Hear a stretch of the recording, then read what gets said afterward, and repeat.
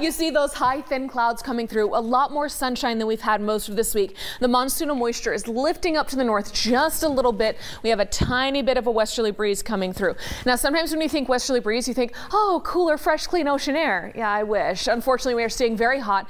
But as air quality has gotten worse, it's now expected to be unhealthy for sensitive groups. I think that little bit of that westerly breeze should clear out some of that pollution later on tonight. And it also pushes the monsoon back a little bit. So we're going to have more sunshine. It's going to be more of a dry heat. It feels more like California out there instead of Arizona with that monsoonal moisture that's been coming through most of this week. Yesterday I was hearing there were some rumbles of thunder up over the Kern River Valley, but I didn't see any of that rain getting all the way down to the ground.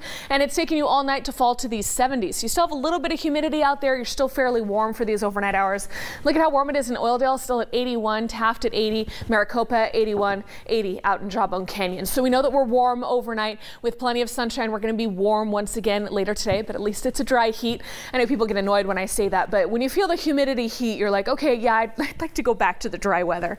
So all of those thunderstorms for today are lifting up to the Sierra Crest to our north. And then tomorrow we start introducing that monsoonal moisture once again. It starts kind of flirting with the Kern County line. And then Sunday we have a slightly better chance to see all of this action pushing in toward us. So with that, I'm going to keep us in the 100s here on the valley floor, and hot 100s, not like 100, but 103, 104. By Saturday or into Sunday night, you're going to see more cloud cover coming in. So I'm taking us to 102.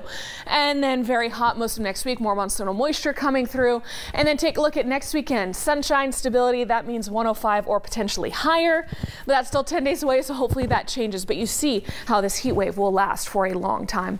Kern River Valley 90s for the next several days. Talking about those thunderstorm chances trying to return Sunday.